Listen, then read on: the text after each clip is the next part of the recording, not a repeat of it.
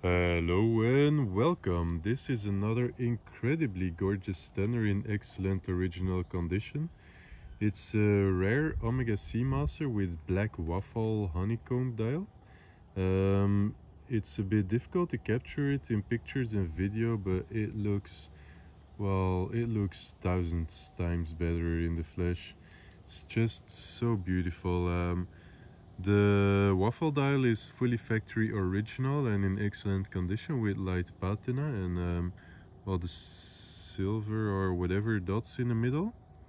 As I said, it doesn't capture that well in video and on pictures, but in the flesh it pops so beautifully, especially with the dolphin hands, the indices and the 369.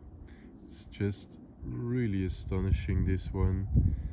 The steel case is in great condition with signs of use. The crown is a replacement. I can include an original Omega clover crown from that era if you want. The watch is a reference 2761, powered by a manual wind caliber 420 from 1956.